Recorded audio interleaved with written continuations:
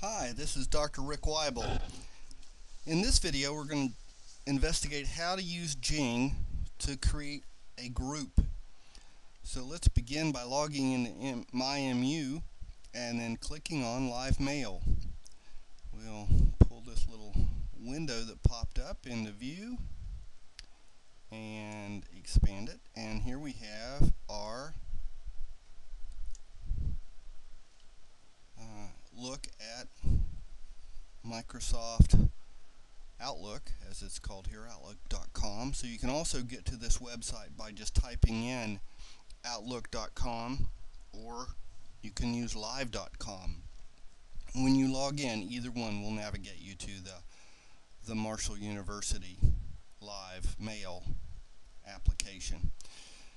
It has several great features, and we'll talk about those in other videos. This one is about creating groups.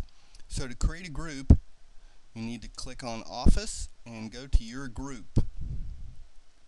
Then you want to click on Create a Group. Give your group a name. I'm going to call this MIS 290 Project Group. You'll notice that it also has a URL, so you can go directly there. And then we're going to add or invite other group members to participate. And you can either do that by typing in their email address, if you know what their email address is. I have added these as contacts. We'll cover how to do that in another video. So here's Zeke, user, and we also want to get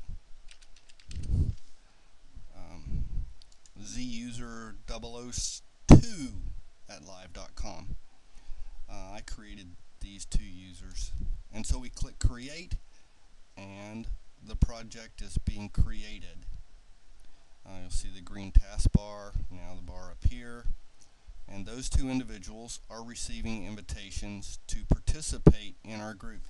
So our group has been created. We see up here on the browser address line the address to our group.